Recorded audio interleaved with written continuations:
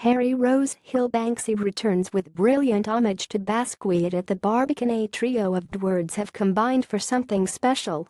Banksy, Basquiat, Barbican. That's right, two new Banksy artworks have popped up beneath the Barbican Center. They're on the corner of Golden Lane and Beach Street and reference famed American artist Jean-Michel Basquiat. The above piece is a take on Basquiat's Boy and Dog in a Jonah Pimp, except the titular boy is getting a frisk from the British police. Then on the left, there's a thief grabbing a crown and sprinting off.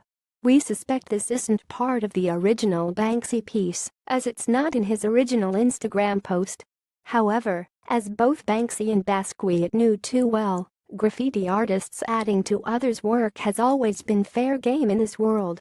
The second image shows punters queuing for a carousel, but the carriages are made from crowns. These crowns are a recurring visual motif from Basquiat's Ivor. Again, there's a possible addition, a physical tinfoil crown beneath the piece. We're not sure whether Banksy left it here himself. The placement of the two works is no mere coincidence. The Barbican has a Basquiat Cara retrospective of the trailblazing street artist. In true Banksy fashion, Hess decided to mock the Barbican's treatment of street art with his caption on Instagram, saying that the institution is normally very keen to clean any graffiti from its walls.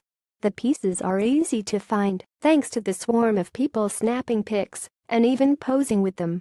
The Barbican has even sent someone official out there, perhaps to ward off any more rogue graffiti artists planning on making their own improvements.